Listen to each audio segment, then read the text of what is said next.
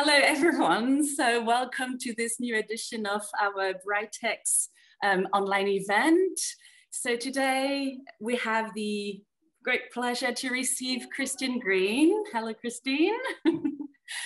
So Christine is the president of the IFPUG committee. So IFPUG, the International Function Points Users Group. And the topic of today will be estimating test and rework effort of software projects. So to tell you a bit about us, for those who don't know us, we are the official global exam provider for IFPUG. And through us, you can have access to the certification exams in a variety of languages, online, of course, and everywhere in the world. So I'll be happy to give you more explanation about that at the end of this webinar. For now, I'll let Christine go on with her wonderful presentation. Just a few notes about how it's going to happen. So as you could see, there's a chat option where you can just ask us all of your questions as it goes, and we can respond everything at the very end. And also I will just ask you to please maintain your microphones and videos disabled during the talk so everything goes smoothly. All right, so thank you. And I will let you, Christine, continue. Thank you, Emilia. Thank you.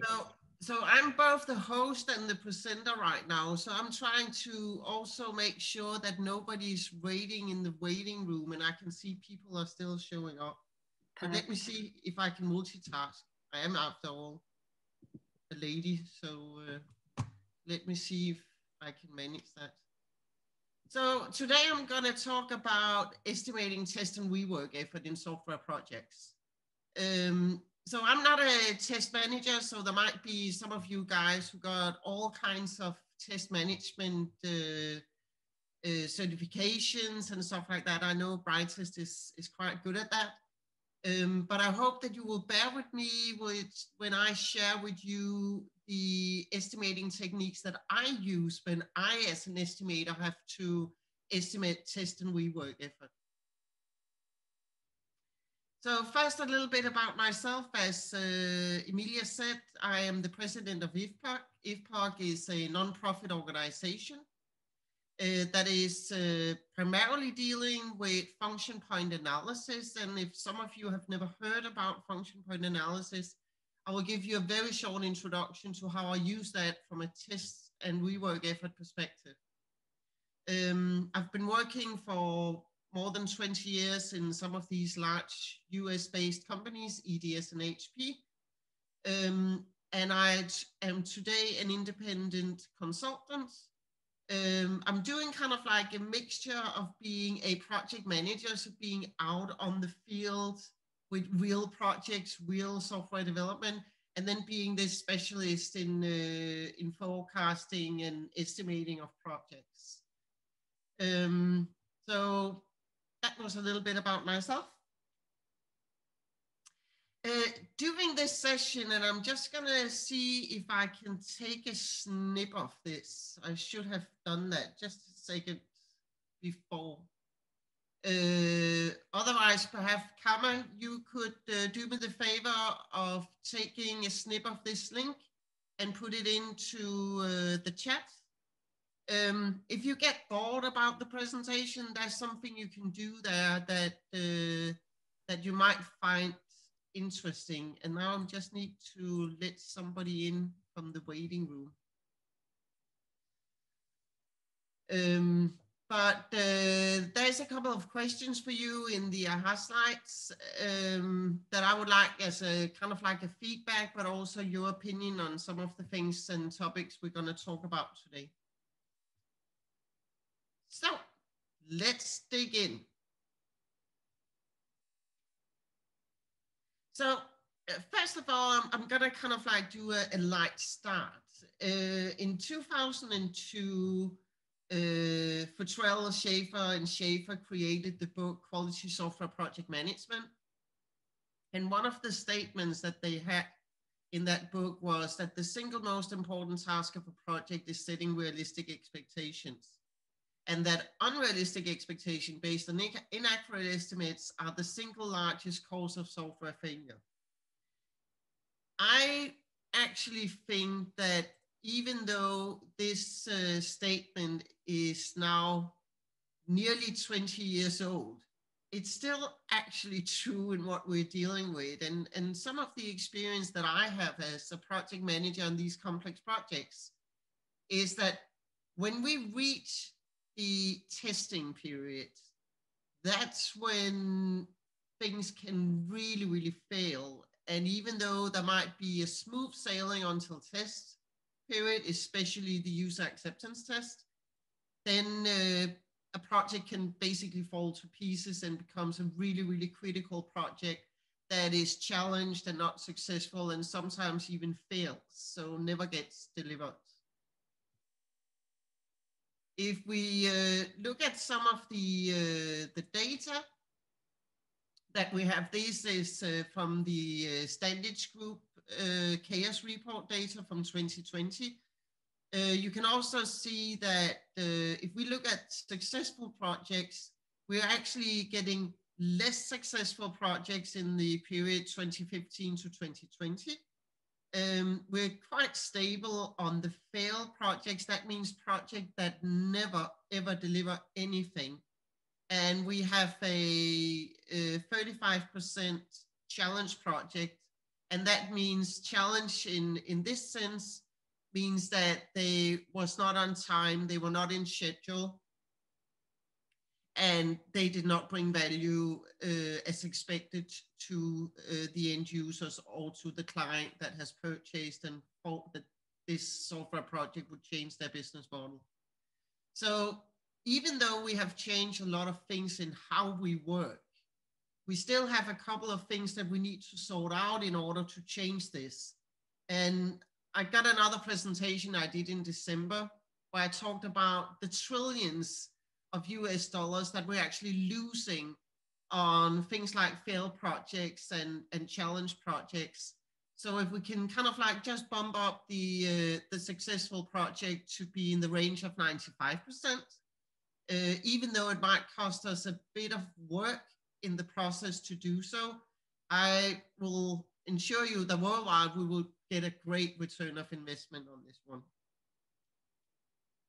So I think I let everybody in now. So I'm sorry if I'm kind of like, but I'm looking at two screens. PMI is creating these pulse report, and they're talking about what it takes to have a successful project. And one of the things is aligning organizational strategy to the project, engaging executive sponsors, and control over scope creep. And I don't know how many of you guys that has is working as either a test manager or a project manager, but sometimes communicating and engaging executive sponsors can be quite difficult. But actually, in my mind, they should be part of the test because it's their business criteria that determines whether a project is successful. So when we look at acceptance of a delivery or acceptance of a software development, acceptance of a software product, we need to make sure that we also engage the executive sponsor. And then there is the never-ending story of the scope. Whether it's scope creep, scope changes, it doesn't matter. We need to control the scope, and we need to control the scope during the entire process of delivering a software product. And it really doesn't matter whether we are scaled or agile or traditional and hierarchical project managers, we still need to control the scope.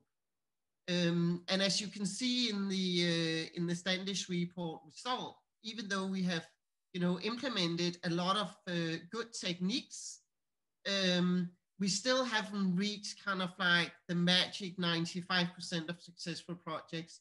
And I do believe that one of the reasons is that we still don't have the grasp of how to control scope correctly and trace scope from the original intention of the user, the business process definition, to the successful delivery and digitalization of the way that we work.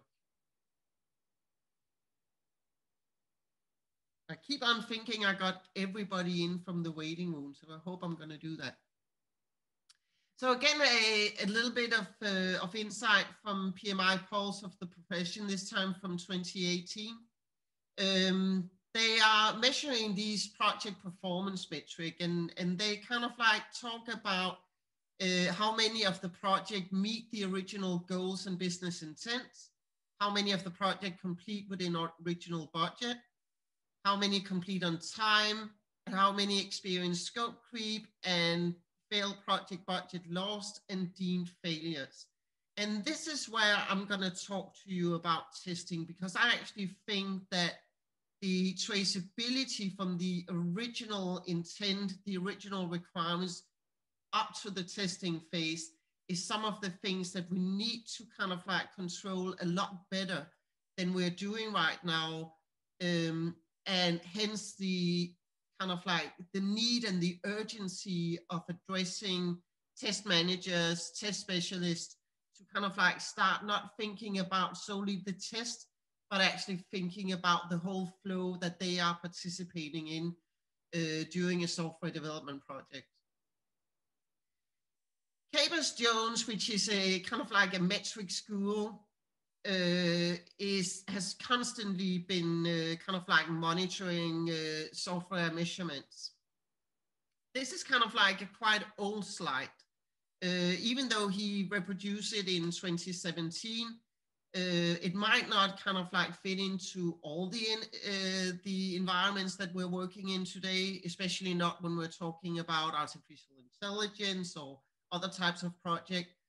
And it doesn't fit for sure in the agile or DevOps world, where we probably would see a shift of the defect injection to the left side, because they are found earlier in the life cycle. But it gives a pretty good picture of, you know, when in the process would we see defects found, and what will be the cost to repair the defect. So if we are an agile project, do early testing and shift to the right, we probably will still find the same defects. So the defect injection will be the same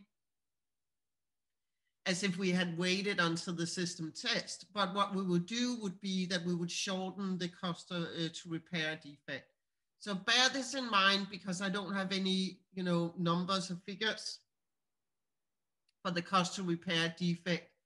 And I'm going to talk about during this how you can collect your own data within your environment in order to get that right for your type of organization, your type of technology, and your type of process environment. Again, a waterfall slide. It is not meant to be kind of like the idea of everything needs to be waterfall, but in waterfall projects, 16% of the effort is used on testing. So improving optimization and making test the right way and estimate it the right way is a good idea. Now, I'm going to talk to you about what happens with these 16% at a later slide when I talk about how to estimate the test effort. So this is what I see today. As I talked about earlier, sometimes, you know, we have a tendency of thinking that the closer we get to test, the more done we are. And we can see kind of like a bright light of how much effort is needed in order to complete. And what I have seen, and a lot of the critical projects that I have been asked to go in to do a recovery plan for, they have actually reached the test period, maybe even a couple of times before they realize that something is really, really wrong in what they are doing. And that actually means that this huge amount of bubble of effort and cost and rework occur during the test period. So even though we go back and we rework and we rebuild and we redesign, the effort and the estimates is actually in the testing phase. So my recommendation is actually that when you plan a project, you should actually plan and estimate two separate streams. You should plan an estimate for the work that the developers are doing in order to deliver the product. And you should plan and estimate the work that needs to be done in order to ensure that the work that is developed by the testers is accepted all the way from integration tests, data quality, user acceptance tests to the production tests. So you should plan and estimate and actually have two separate streams. This will make a lot of demands on the test managers, but I also believe that a lot of the challenge and unsuccessful project is actually due to that strong project managers. They usually don't know much about testing. They never ever, been a test manager. They never ever had the responsibility. They never ever tried to communicate with a user to try to grasp their perspective of using the software. They think about it as a technical software design, rather than they think about it as a user interface used by a user that might have absolutely no vocabulary, no terminology that is related to software development. I'm gonna use an example of somebody who saw the light. There is a Spanish company called LaterMC.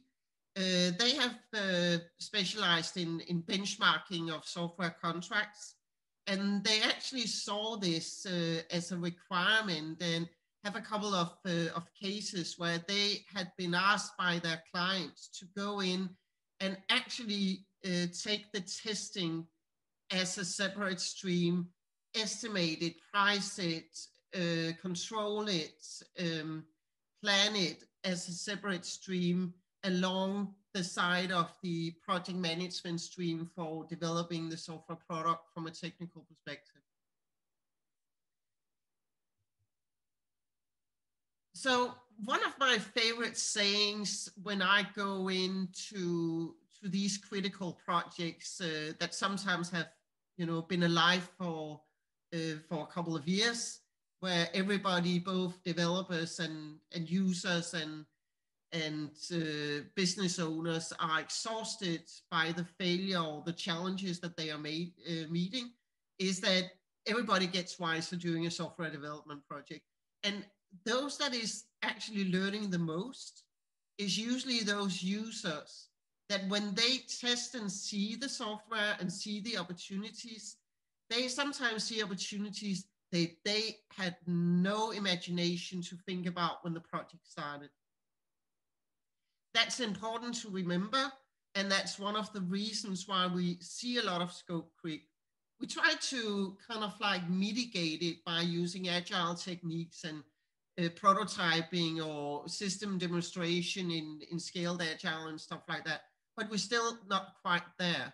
And I even seen kind of like and heard about the organizations who actually think that even though they try to be agile and scaled and everything else, this is one of the part that was too difficult. We need to wait until we are almost ready for production with everything before we demonstrate it. And I think that's a big mistake. When you look at the V model, they have a very, very clear kind of like picture of things. So when we got the requirement specification, those are the ones that we use in the accepting testing. We need to accept that the requirements are the right, are implemented the right way. And it doesn't matter whether it's user defined requirements, I want to have a screen that when I press it, it will show, or whether it is data quality requirements, like we have a lot of data quality requirements in healthcare, bank industry, stuff like that. When we reach the functional specification, which is how will we implement the requirements, that's when we do the system testing. That will include things like maybe sometimes back-end testing, where we test the integration and the flow of the data between two different systems and two different infrastructures. Technical specification, sorry, that's the integration testing. The program specification, that's the unit testing, and then we got the coding in the middle. Now, actually, all these, in my mind, flow together, and a lot of projects that I have joined, the only time that they have made things like test cases or defined how they're going to test in detail and made sure that the test data was adequate was in acceptance testing. And sometimes with great difficulties, it can sometimes take, weeks of effort to figure out exactly what they need to test, even though we got, good requirement specification, because the requirement specification might have been created with the technical implementation in mind and not with the user focus. Again, Agile is solving some of these issues with user stories, but not necessarily all of them. Somehow we need to bridge the gap between the technical perspective and the user perspective. And I just let Sania in, and I hope that she hadn't waited too long in the waiting room, but I hadn't seen that she was waiting there, so I apologize for that. So what about the automated versus manual testing from an estimating perspective? It kind of like, again, you need to estimate in separate screens, and in the automated test, we might even have kind of like a bit of an overlap here. The automating testing, we need to still do the definition and design of how we're gonna test. In the manual testing, the design is, of course, test cases. In the automated testing, it might be a design document. In the automated testing, we need to build the automated test, which might take, quite a long time. And in the manual test, we need to do the test executing. In the automated test, we need to, of course, test using the automated test. That might be as fast as pressing the button, but we actually need to, before we press the button, we need to test that the automated test is working, which again includes some manual testing.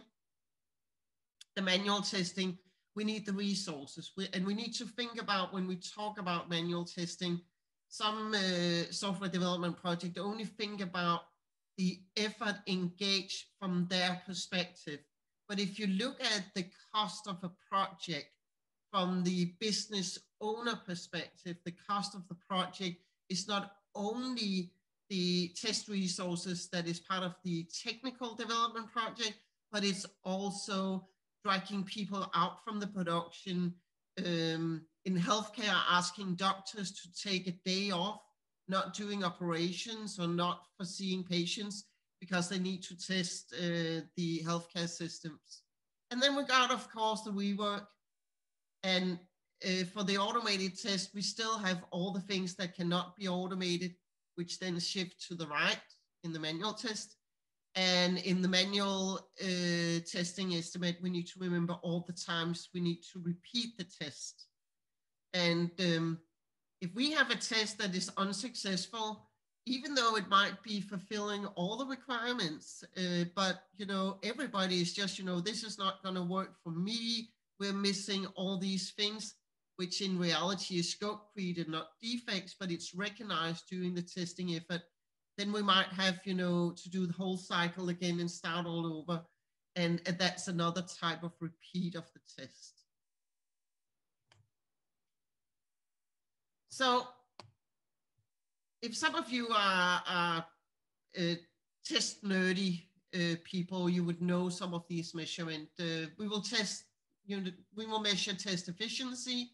We will measure test status. We will measure test resources. we will measure product quality. And that's the right thing to do. Now, it is unfortunately quite seldom that I actually see anybody not just measuring, but also estimating how much they are anticipating in these areas that they are estimating. And that, I think, is a missing bit in the professionalism of estimating. So I think that that we should start kind of like not only focusing on the measurement, but also focus on the forecast. Now I need to go back to my screen. Oh. So a way of kind of like presenting the test execution status is this, but a way to have kind of like a background would be to how many percentage of the test cases, for instance, would we accept being blocked before we stop the testing and go back to the drawing board? How many of the test cases will we accept being failed? Maybe prioritize the test cases and do some of these things, and then make a risk calculation of how that will impact our estimates.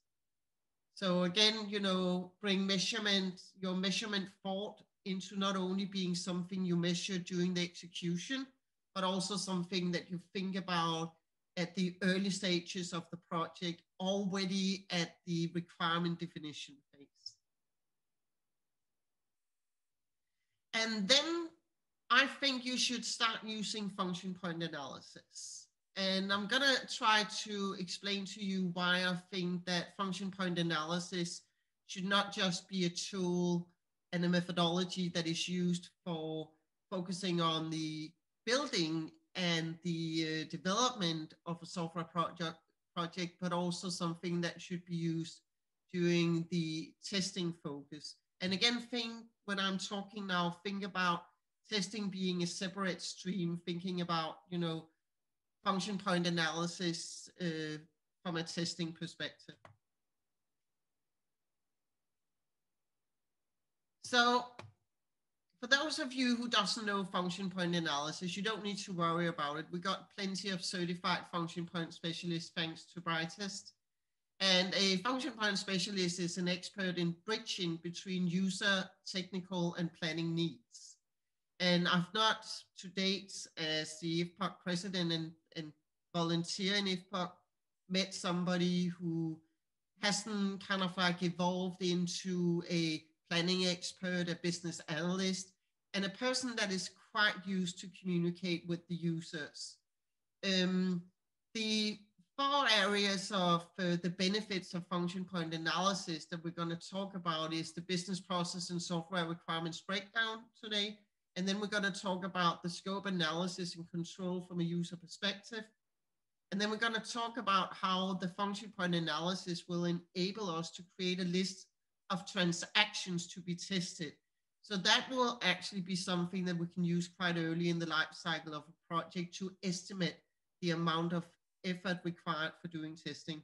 And finally, key performance normalization factor, because bringing in function point analysis would actually enable you to not only focus on the planning and the monitoring and control of your testing area, but also kind of like make sure that the quality that you build the product and the quality and the amount of defects that you find is actually bringing you up to the top of successful projects. And just a note here, my perspective, and I think you just lost me for a second. Am I back, Emilia? Yes, you are. Good. So from my perspective, finding a defect is a success. And the more defects we find, the more successful we are, as long as we don't find more defects than we anticipated. And the reason for this is that if you know how many defects you will likely find, if you find less than those defects, the hypothesis is that you might end up having defects in production, and that's not a good thing. And then you might need to think about whether your testing has been thoroughly enough. So without having estimated amount of defect that is likely to find, you won't know whether you have done an excellent test. So finding defects in my book is a good thing.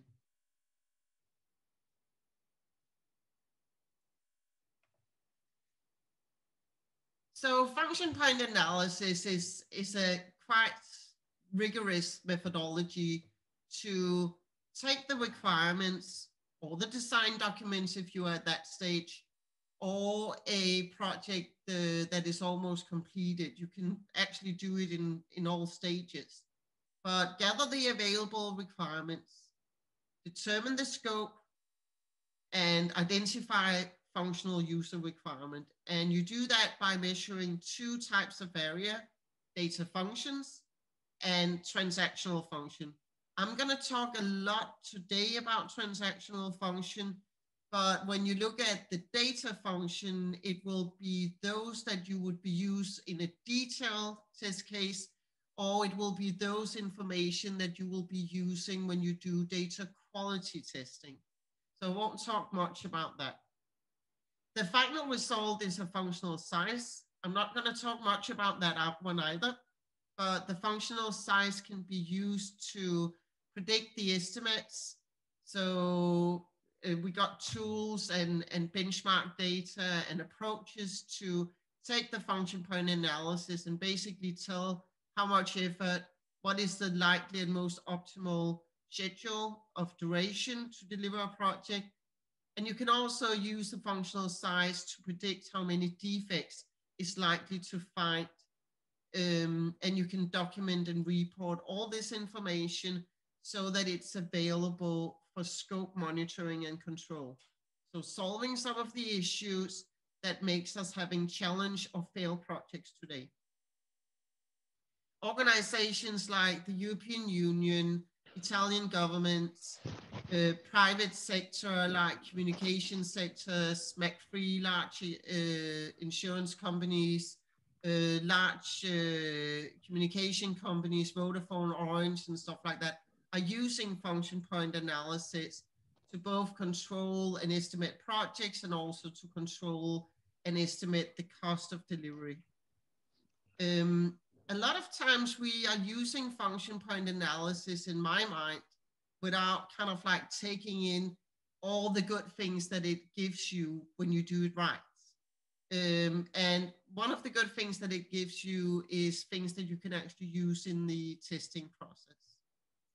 I'm going to talk about that now. So basically, if we try to make an analogy of what function point analysis is, you can think about it in Lego blocks. I'm Danish, so I love Lego blocks. Even, you know, we got Lego all over the place in our house. So if you think about Lego blocks, what does it take to build a Lego construction? Sometimes you get this special piece that is pre-built, so you don't need to put blocks together. That would be almost like a COTS package, but you still need to kind of like make sure that it's part of your design documentation, that it fits into the rest of the building blocks that you do. Sometimes you have a very kind of like easy go project, a bit like playing with Lego Duplo. It's fast, it's easy, it's comprehensive, it's obvious what you need to do. And other times you need to build, you know, a complex Lego Technic car. In the end, the specification, the requirements to build a Lego construction can be broken into different pieces like bricks, plates, tiles, slopes, techniques, etc.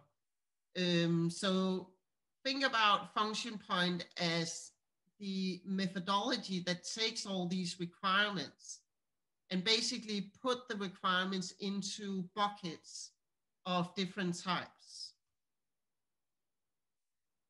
One of the ways that we do this is that we look at everything from a requirement perspective, from a user perspective. And there's a little twist to the user definition in function point, and that is that a user can be any person or thing that communicates or interacts with the software at any time. And that's why I got the robot here instead of a human being. Because if your security system has requirements that is demanded for all your software products, then it might not be the user from, you know, a perspective of a user perspective, the end user, the person punching the keyboard, but they still have requirements to the application that might end up being either non-functional requirements, and that means we won't size it using function points, but we will identify it, but we can't size it, or functional requirement, a bit like a user story. When a user logs on, we always need to vet in the security database that this user is allowed to see these patient information, as an example. So there is a complex logic behind it. It ends up being an integration. It ends up being a user requirement. We also have other kind of like perspective of the user view. Requirements needs to be agreed upon and understood by both the user and software developers. And it needs to be user recognizable and satisfy a functional requirement. Now, if I think test cases, then I think that a test case should always be created in a way where it's understood by both the user and the software developers. Because otherwise, the test case will only be executed by the end users. And understanding the test case for a software developer, in my mind, is critical in order to get the technical stream to actually build the right type of functionality as the end user is expecting. And now I think you lost me again. So user recognizable, understood by both the user and software developers, and it needs to satisfy a functional requirement is some of the things that I think a lot of the test cases is deemed to fulfill.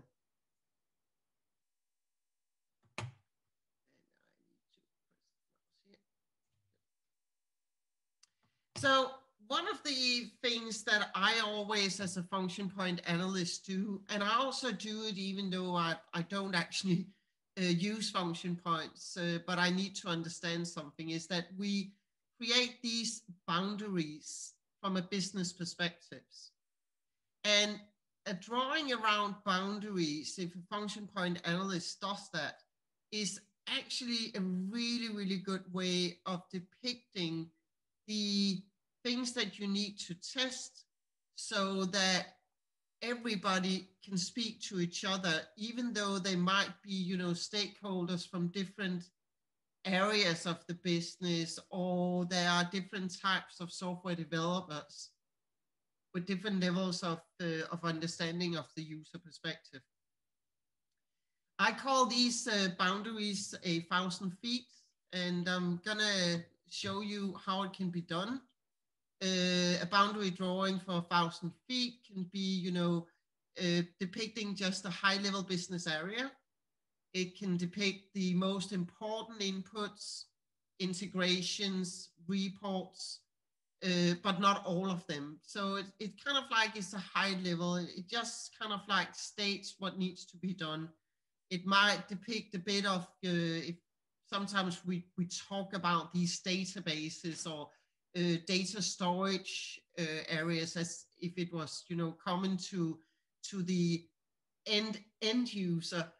But it might be a good thing to have that included. And every time you have a boundary, you actually have some type of integration. It might be one big system. I don't know how you, from a technical perspective, is coding things, but it might be one big system. But you might need one type of users to test application A and another type of users to test application C.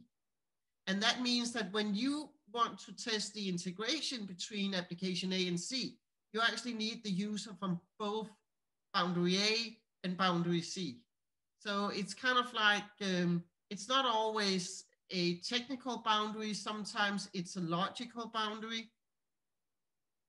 But the function point analyst will help you kind of like create this overview. Since the function point analyst would usually go in early in the life cycle of a project, already in requirement gathering or requirement definition phase, you can get this 1,000 feet boundary diagram very, very early in the life cycle, and thereby not only use the function point for estimating the technical part, but also use the function point analysis and the output from the function point analysis to help you estimate the work and communicate on the work you need to do and the stakeholders you need to engage early in the life cycle, that requirement phase. Then, as I said to you, one of the areas that we size is transactional functions. And when we look at transactional functions, we're looking at, functionality that either alter the behavior of the application, maintain data, or present information to the user. And there are 3 types of transactional functions that we look at. And the way that we identify them, which I'm going to talk to you guys about in a minute, is actually, in my mind, a one-to-one link to a test case with steps, but a one-to-one link to test cases with steps. So I would say that if you had a function point analysis completed, I would ask the function point specialist, how many transactions did you find? And if they say, I found 500 transactions, then I would make the immediate assumption that means that I need to create at least 500 test cases.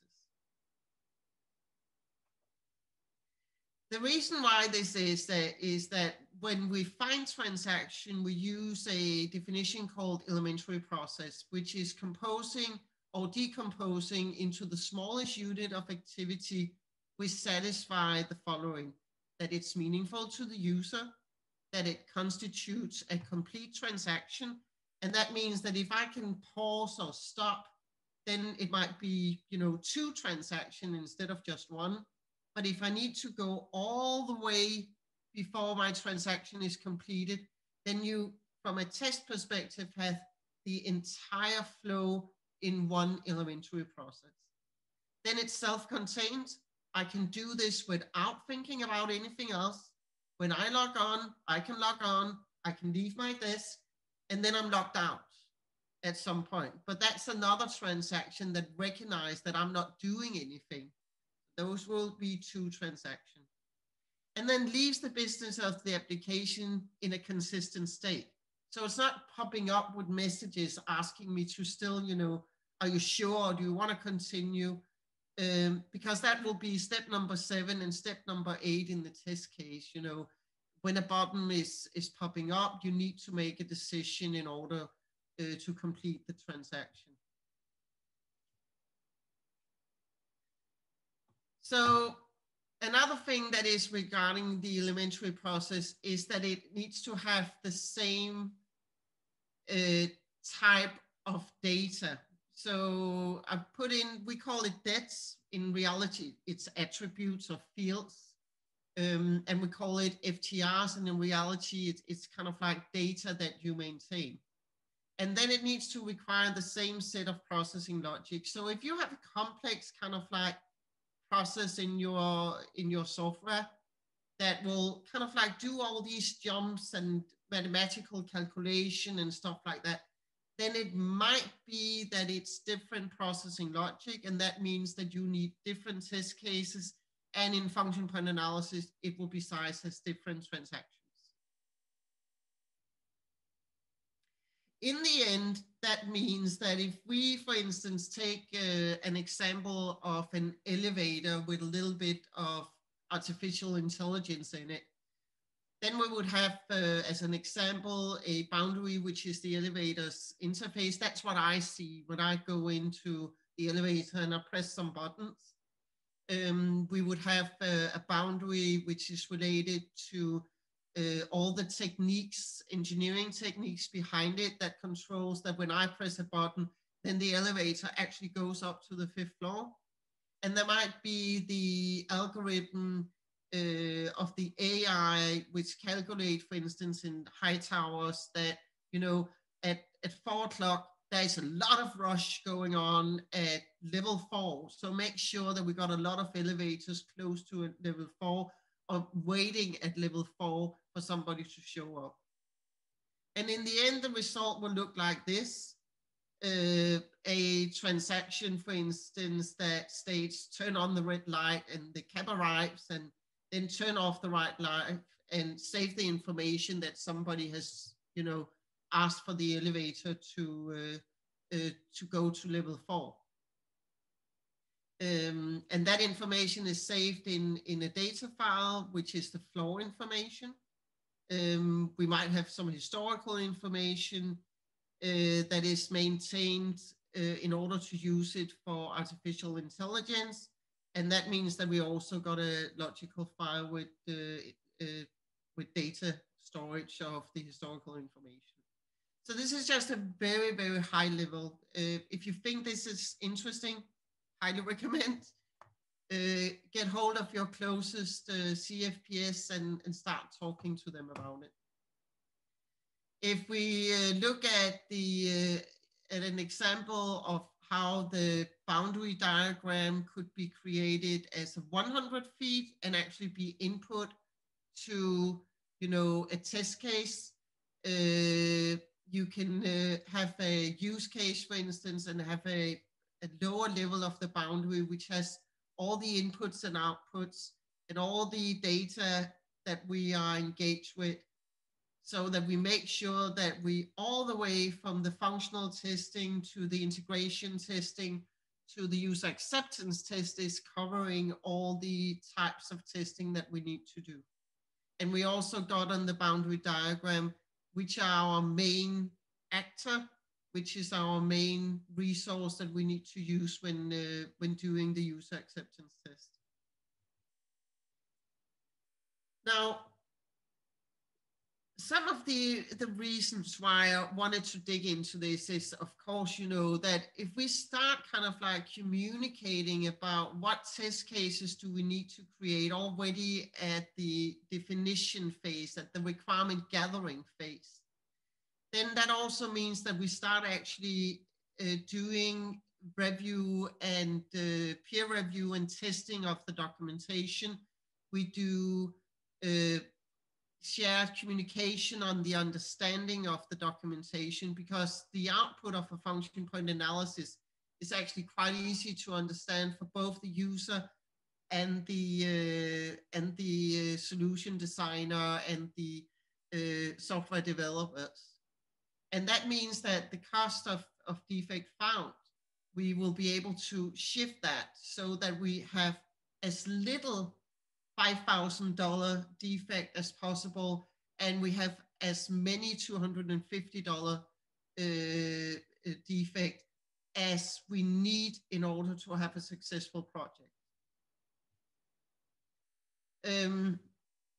We also got data about defects per function points and the different phases. Now, every time we look at benchmark data from the industry, I highly recommend that you start logging yourself. You don't need to log many defects before you get a trend setting in your organization, and especially not if you got complex projects. So if we look at it from the acceptance criteria, the 1,000 feet is almost like an epic. You know, we need to develop this business process, or we need to re-engineer it, or we need to enhance it. we create user stories or use case or whatever you use for documenting the requirements. We create acceptance criteria that is both non-functional and functional. And based on this, we create test cases. And Function Point can actually kind of like support this process and also monitor that when we looked at the product backlog, our first early estimates was that we thought that it will be, 20 transactions, the size of 1,000 function points. And when we reach the user stories and we're done with 50% of them, we suddenly have, double the transaction, and we have, maybe changed the function point analysis with as much as a factor 2. Double. So you can use kind of like the deeper you get, you can use the function point analysis to predict. So I usually call it the solving the threefold knot, because doing software development projects and testing software development products is not an easy task. From a function point perspective and from a test perspective, my recommendation is therefore to use the 1,000 feet diagram to get an overview and create ballpark estimates on how large and how many transactions and thereby how many test cases you need to use to create. Link the function point analysis to tests, trace the scope using function point analysis, use the 100 feet diagram to verify successful testing. Tick off in the diagram that you have done everything when you're testing and creating the test cases. Use proper resources for estimating and scope control. You can be a really, really good project manager and a really good test manager, very, very good test executor, but not necessarily an expert in estimating. Those are, in my mind, two different things. And you need to have this kind of like specialized, you might become an expert, but you might need in the beginning a little bit of support to do this. My final statement, as I already said, focus on testing as a project or path by itself. I recommend that you use function points to estimate the size and number of test cases early. Use historical data, preferred your own, to estimate the expected amount of defect, but also use, both have your own benchmark and got the industry benchmark, then you got two guidelines to follow. Use measurement to track and monitor. And again, the measurement, that the things that you're gonna measure should also be the things that you're gonna focus on estimating. Use what you learn to be better at what you do. And that concludes my presentation. All right, thank you very much, Christine, for this presentation. Wonderful, clear everything. I have some questions here in the chat. For now, there's one from Bogdan, who asks which is the best recommended learning material to start learning function point analysis. Yeah, what I recommend is that you start by finding somebody close to your side, especially due to language barriers. Sometimes it's easier to get trained by somebody who speaks your own language. But we got different companies on the website who has certified function point analysis training material, and those are kind of like around the globe. So find one of those and contact them and ask them when they're gonna have their next training class. All right, I hope Bogdan this answered your question. We have some others, not here in the chat, but I have some here. Is IFPUG function point a consistent size measure? Yes, it is. Now, like anything else, the analogy that I usually do when I do the function point analysis training is that when you get, you know, if you want to get trained to be a carpenter, you might kind of like not measure correctly all the time. So you need to get the training, you need to understand the process, and I also recommend that you get mentoring. But when you get mentoring and when you have training and you classify, for instance, as a certified function point specialist, the results that we have is that people are able to be plus and minus 5% within each other without communicating with each other.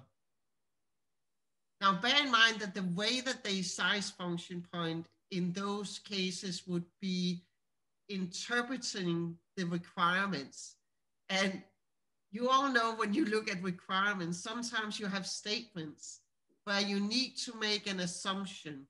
And if you clear out the assumption, so if you have kind of like the discussion between the two parties that are doing the function point analysis, then you will be consistent. But there is, the methodology is not automated, because the only way you could automate function points would be to size the code that has already been developed. And what we want to do is size the amount of time or the things we need to do in order to develop the code and test the code and bring the code into production. So in that sense, it's written material. And when you got a human factor, it's like a software developer is also a human, even though they are automating business processes. They're human, they make mistakes. Sometimes function point analyst makes mistakes as well. But when you review it, when you verify it, you can get it quite accurate and quite consistent. It is more consistent than counting lines of code, because software developers also got different techniques when coding. So in that sense, it's a better size measure than lines of code. When you compare it to things like story points is based on the team's productivity, so, and the team's knowledge, where function point is independent of the team. So you can kind of like take a function point count from one project and replicate it on another project, and you can compare the size on the two.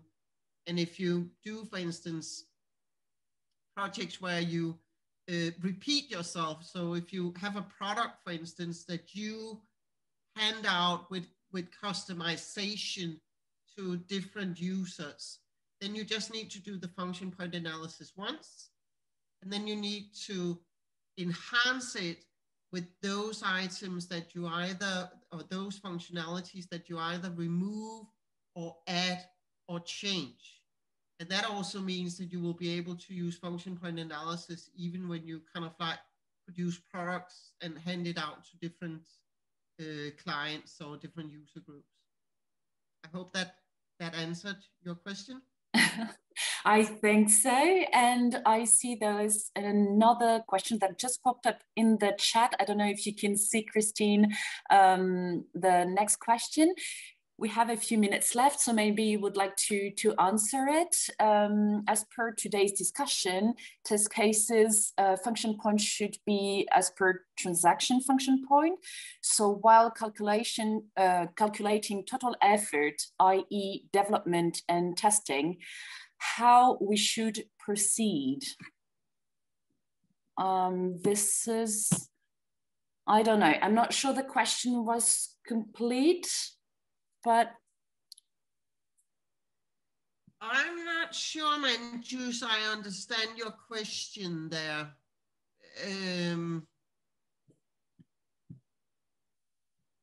So test case function point should be as per transaction. No, actually not. First of all, that's actually wrong, but the transaction would usually, with a few exceptions, of course, there's always exceptions to the rules, but usually one transaction that is identified during a function point analysis would equal that you need to create a test case. But the data function, which is the depiction of the logical data group that you will maintain, would usually be used in test cases where you test data quality. And they would usually also be part of things like what test data you need to create. It will be part of things like what type of attribute do you need to validate when you look at test cases. So there is information that is of value in the data functions as well. Now, from a development perspective, the total effort. Yeah, that I might need to say something about that, because when you, as I said, if you look at the cone of uncertainty that I shared with you guys with this bubble of testing, because a lot of times when I'm looking at failed projects or challenged projects in the past, one of the things that I could see was that they had vastly underestimated the testing effort. And you also need to bear in mind that if you're using testing tools, which is based on, or estimating tools, sorry, that is based on benchmark data, those projects that they have in their database is usually the successful project and not the failed project and not the challenged projects. So that's why the 16% that was from IFPUG, I have seen that tripled.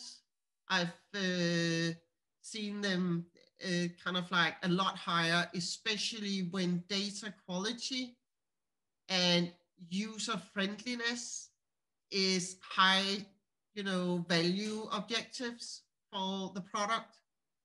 Then the 16% might not be an accurate estimate. Manjus, did that answer your question? Perfect. Yes. Thank you. Perfect. We keep having questions coming in. We're coming to the full hour. We can continue if you'd like to respond one more question, Christine, or maybe we should call it an end. Yeah, I can answer Bogdan's question, and then we can say that that's the last question for today. Perfect. The others can be sent to us, of course. Yeah. So what are the main difference between estimating in function point a whole software project with the value of one function point, including the testing, or to estimate separately in function point the testing part? So this is, again, as I stated just before, the issue with the testing and estimating the whole project is that usually you don't take into consideration some of the difficulties with testing. So, and that's why I say to you guys that my recommendation is actually to have it as 2 streams. So you do a function point analysis once. You do that based on the requirements. And what you do with the function point analysis is that you use the transactions to estimate the amount of test cases. Now, as I also said in the beginning, remember the amount of iterations you need to do. So if you on your function point analysis gets kind of like quite a lot of boundaries, even though it's one project, then you might need to think about that you need to run it several times. You need to have, the testers represented from both boundaries. You need to kind of like have software developers that understand both boundaries during the testing. and they need to maybe have a integration test where they basically, you know, send data, receive data, send data, and verify the data quality. So you can use the, you know, function point analysis to estimate the entire project, but I would still pick out the testing effort and have a critical look at the testing effort before I decide that this is my final estimate for the project. So estimating techniques using function point, doing parametric estimate doesn't always include everything. You still need to be critical of the results. But bringing together multiple types of estimating techniques, parametrics, what did we do last time, the analog, the expert, what do you think that it's going to take for you to do this project?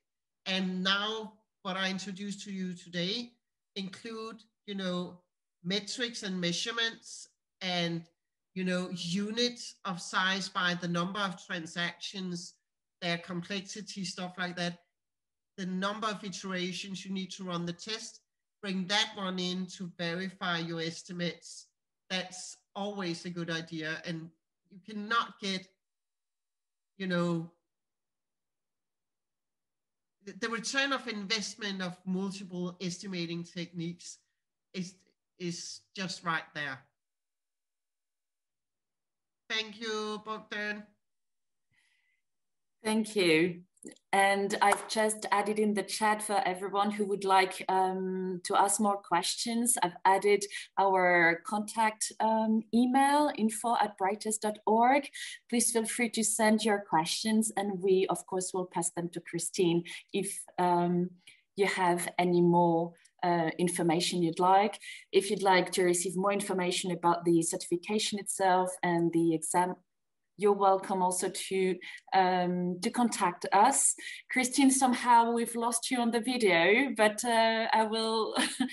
I would like to thank you very much for accepting our invitation today. Excuse me? I'm still here. I'm still here, but I can see, yes, you lost me on the video. Yes, unfortunately, but we have your photo there, so all good.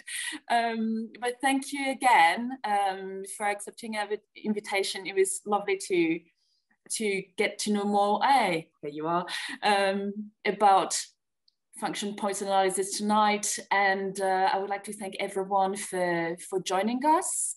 It was lovely to be able to host this event, and we will be looking forward to seeing you the next time, in the next occasion.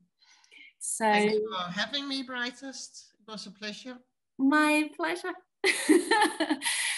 Wishing you all a lovely evening and see you very soon. Bye-bye.